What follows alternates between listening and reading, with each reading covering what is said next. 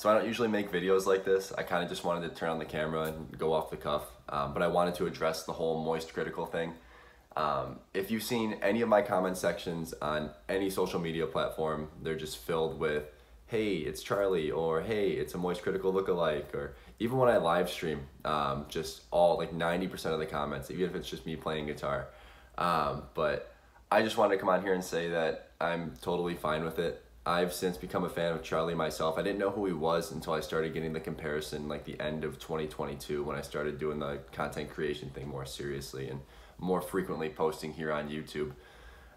But it'd be different again if I didn't think he was like a genuine person, or but I'm totally okay with it. I'm just happy you guys are checking out the content. I don't mind the comparison. Some of my favorite comments that I get are, hey, I joined your live stream, or I watched your video because you look like Charlie or whatever, and I stayed for the guitar playing. So those are some of my favorite comments, and I appreciate you guys for being here.